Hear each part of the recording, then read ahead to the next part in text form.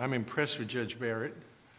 She brings scholarship and a good temperament and integrity to the court. Those are the things I look for in a judge, and she brings something else.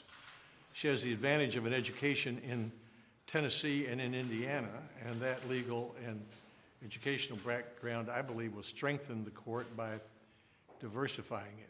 I am absolutely delighted with her nomination. The people of Wyoming are so happy that she's been nominated because she's true to the Constitution. And that's the whole Wyoming way of thinking about things.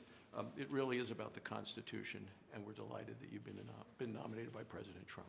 I am delighted to be here with Judge Barrett, really looking forward to our meeting together.